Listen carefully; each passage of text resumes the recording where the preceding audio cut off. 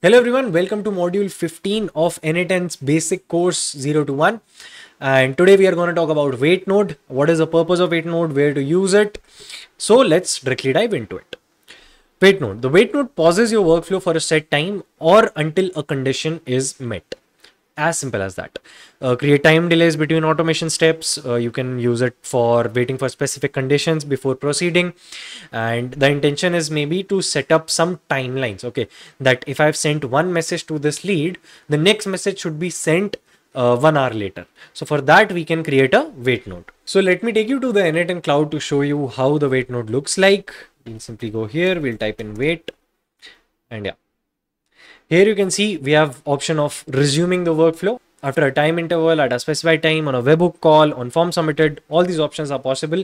You can use these wait nodes there. And then of course, wait amount, we can keep the wait unit in days, hours, minutes, and whatever amount we want to keep. So if we keep days, this is 5 days.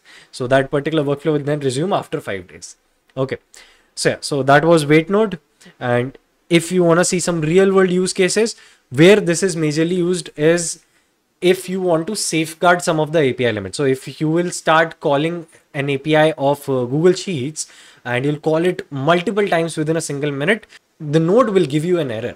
Okay, so to safeguard that and to safeguard your API functionings, we use wait node so that the entire workflow kind of executes very comfortably and slowly without rushing and executing the entire workflow in a single instance. So yeah. So a couple of real world examples. This is used for timed follow-ups. Wait for 24 hours after initial contact before sending a personalized follow-up message. That's one use. Then payment confirmation. Let's say you want to pause your workflow until payment confirmation arrives and then only process the order. Right. So that can be done. This is wait until condition met, which was the webhook call wala thing. If you'll come back here, we'll go here and you'll see this webhook call option is available that waits for a webhook call before continuing.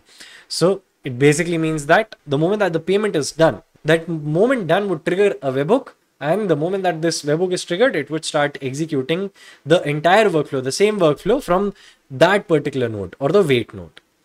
So yeah, scheduled operations, delay database maintenance or batch operations until off-peak hours. Okay, so let's say there are some massive operations that you want to put in, some maintenance that you want to do on databases that you can do in, like, let's say at 2 a.m., 3 a.m. when it's like not many people are using it. So yeah, that was wait node and module 15 for you guys. Keep using this in your workflow to safeguard your API limits, and I would see you in the next video.